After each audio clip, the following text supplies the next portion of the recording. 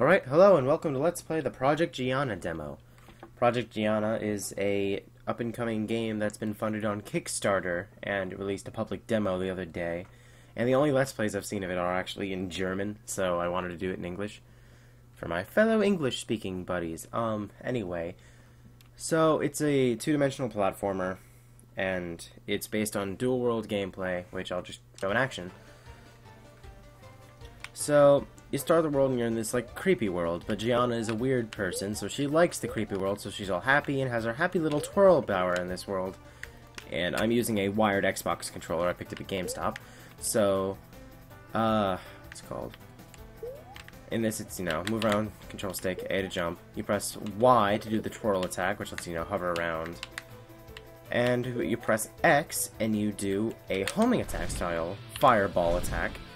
And it switches you to the punk world. You can also switch between them without doing a skill by using the triggers, and the whole world morphs and the music changes, and I think that's a really cool concept. And all of the gameplay in this platformer is based on the whole changing between the two worlds things constantly. There's no limit to how many times you can do it. Example, these yellow gems only appear in the creepy world, I'll call it for lack of having a better name. And fireball attack and kill that thing, and now we're in the punk world, but see, the gems don't actually exist in the punk world. Not all of them do, it's just the yellow ones. So we jump and do the hover thingy. Missed one, oh well, doesn't matter. So, like Super Mario Bros. Or Sonic the Hedgehog, the goal is to get to the end of the level and collect as many of these gems as you can along the way. Pretty sure it works on the whole, you can get hit twice thing, just like Mario. Which is funny because Project Giana Project Giana itself continues the story of this character Giana, who I have never heard of before, but she dates apparently back to the, so yeah, the homing attack doubles as a wall jump thing, and that kind of, I don't know if it bugged out or that was just me. Okay, anyway, so, like, one sec, you can bounce up, freaking go diagonal, think, and go there. Okay. Anyway, this is a checkpoint, the flag, So it dates back to the Atari. There's one copy on the Atari the developers have, and they gave it away as their top $10,000 tier reward on their Kickstarter, which someone bought. I don't know who it was, but someone bought it, which will be given away at the launch party, which I think is cool.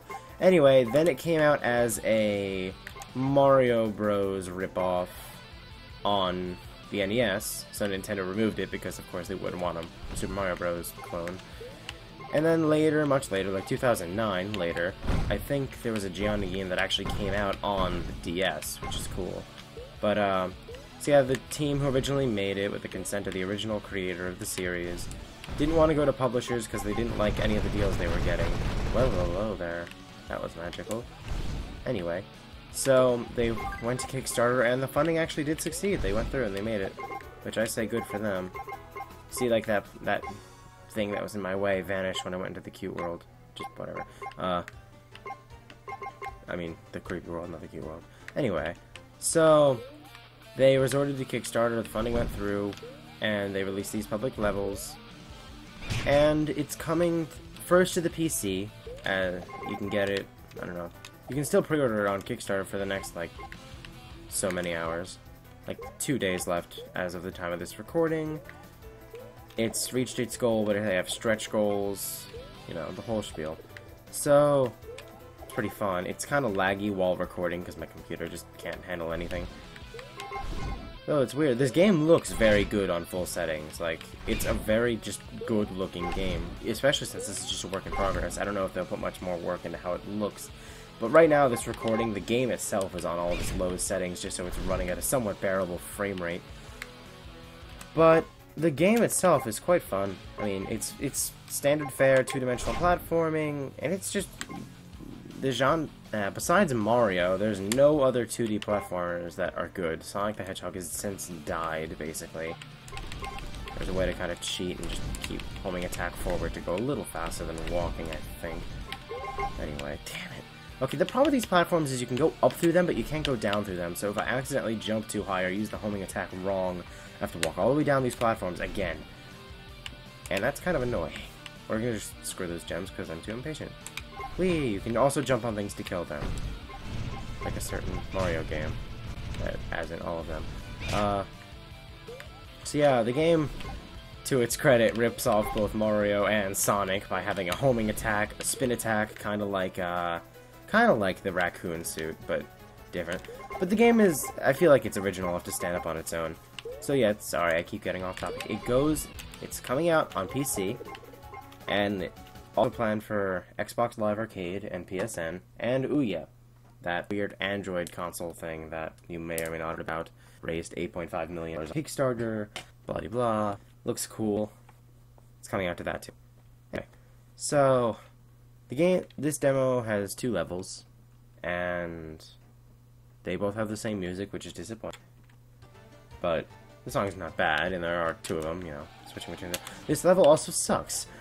I've played through this once, and those ghosts teleport you back to the beginning of the level. They also die in this heart thing. Oh, come on, I was in the... No! See that sign that says, they light on fire if you're in the heart thing? I was in the heart thing, and they did not light on fire. Also, there's 2 different sets of ghosts, one for the cute world, one for the creepy one. I'm gonna hide in here. Let's see if it lights on fire or not. Yay, it lit on fire. Cool. Anyway, so this entire level just becomes avoid those things at all costs. Alright, we're in the happy world. No, we're in the... Okay, we are in the happy world, so I can use the homing attack. Oh, that's nice. Okay then. This way. So, yeah, the game controls pretty well. The controls are very tight and responsive, especially when the game's not lagging, which it is because my computer sucks. I don't know how many times I can say that. That was good. Shoot, shoot, shoot, shoot, shoot. Twirl. Homing attack so you go away. Homing attack so you go away. No. Homing attack. Homing attack. Okay. See, I'm sorry the commentary is boring. I really just don't know what to say. Frickin'. Nope. Nope. There are a few bugs. I actually was trying to record this a little while ago, and I got stuck in a wall, so I had to restart. But besides that, the game is going very nicely. It feels very, very good for a work in progress. I don't know if it has an actual release date yet. So, all in all, I'd suggest getting it, because it looks cool. But anyway, I'm going to stop talking about the state of the game, and I'm going to talk about what I'm actually doing, which is going to amount to nothing more than jump, homing attack, freaking those spike things, I never noticed them. Checkpoint, okay, water kills you, standard platformer, you're not allowed to swim for some reason. Come on, go down, go down, go on. Good. Okay, homing attack, no, jump, flutter, flutter. Okay, that's an interesting word for it. Twirl. God, I keep thinking those spikes are gonna hurt me that come out of this thing. Okay, what I got there was a shield. Wait. Oh, and anytime you like hit with a homing attack, you hit an enemy, you're allowed to use it again. So if people get really good at this, they can probably just like skip their way through most of a level, which is a really good homing attack combination. I don't know. I can't speak ever. It's bad. You know, it's... Whoa, the frame rate just exploded. Cool. Let's try that again. Think. Off the wall. No. Yay. Thankfully, I don't think there's an actual amount of lives I've got. Land on it. Jump up that way. And it's not enough. There's gotta be... I'm doing something wrong here. I'm gonna... Should I keep trying? I'm gonna keep trying. Oh, there we go. Up here. Up here. All the gems.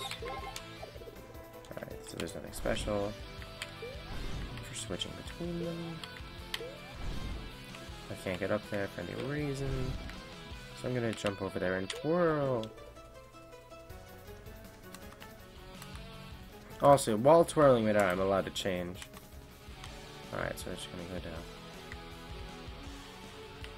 The twirling reminds me of something. It's, oh, in New Super Mario Bros. When you jump off of like a spring, you do this the same twirling thing.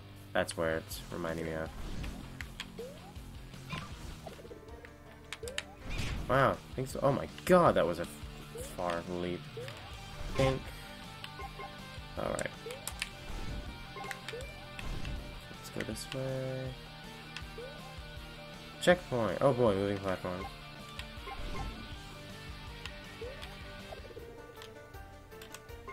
You can only collect these things in...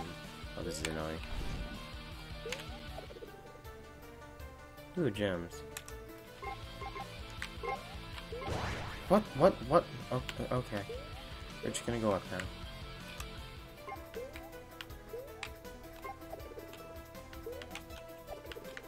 Yeah.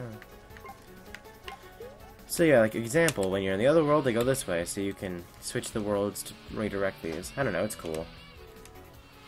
Only the circular ones, though. My only complaint is it's really kind of hard to tell what specifically will change behavior in each world. Like, there's no real indicator that these things will change behavior unless you just go and do it, and I made that jump somehow. Like, I get it, the monsters will always change, but some of it just feels trial and error. I feel like there's like a little particle effect or something they could do. Okay, this took me a while to figure out the first time. Changing worlds make them change directions, so you have to use that to your advantage. Go down, go down, go down, go down, come on. Left. Take two.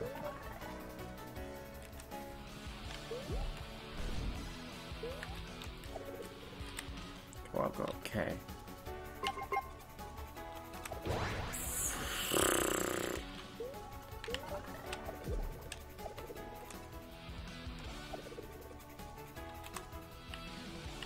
Okay, jump flute.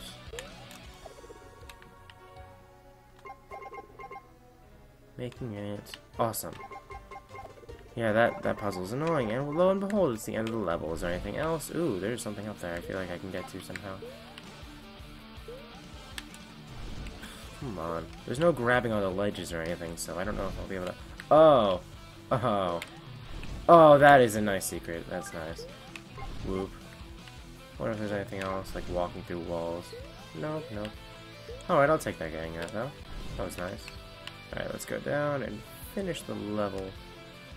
Oh god, I missed the ending. Oh god, that will kill me, I bet. Wanna find out? Yeah, let's find out. Nah, it's gonna kill me. We're gonna end the level now. Awesome. And yeah, back up on Kickstarter. The game's cool. So there's a weird little Let's Play in English of this game. Sorry, my commentary is so weird. I don't know how to speak. I never speak English correctly. I don't know. I'm bad.